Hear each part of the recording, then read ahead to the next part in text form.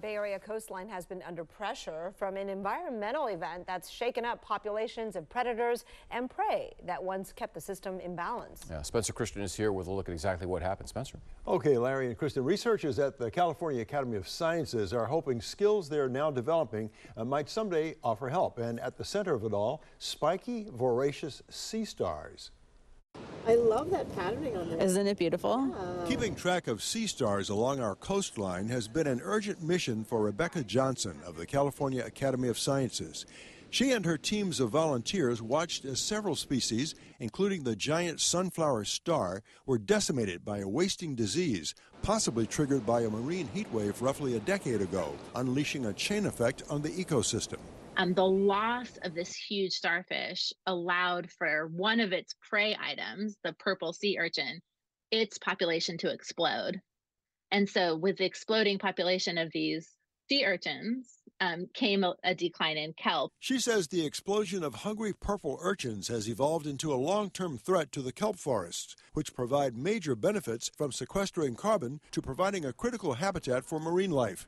They've been particularly destructive to the bull kelp, prevalent along the Northern California coast. Kelp forests are amazing. I mean, they're nurseries and habitat for tons of different species, for fish, for many, many different invertebrates. While many species have recovered along the coast, Dr. Johnson says the sunflower star is still largely missing.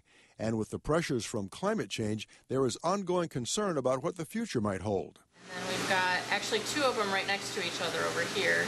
Big guy, little guy hanging out. Enter senior biologist Raya Even with the Academy's captive breeding program. Like an expecting parent, she's currently watching over the tiny specks that will grow into adult bat stars. And while bats are not endangered themselves, Even says the secrets they're unlocking could one day help other species like the sunflower stars. And just learning more about their background, what their life cycle's like, what their nutritional needs are, and that is a great gateway to actually do some sort of release program. She says plans to release any species would likely be far off in the future, but there is increasing interest worldwide in learning about the biodiversity of star populations. The research is geared in part to learning which genetic traits might allow a species to survive pressures like warming ocean waters or marine diseases.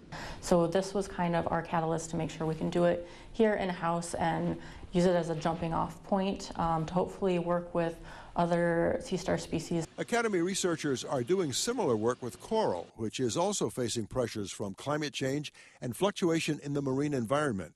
They're hoping that the work will help scientists better manage fragile ecosystems and the predators like sea stars that help keep it in balance. There are now calls by some experts to reintroduce sea otter populations to the North Coast, which also prey on sea urchins. And the hope is that, like the sea stars, the otters would help the kelp forest by keeping the hungry urchins in check. Larry and Kristen.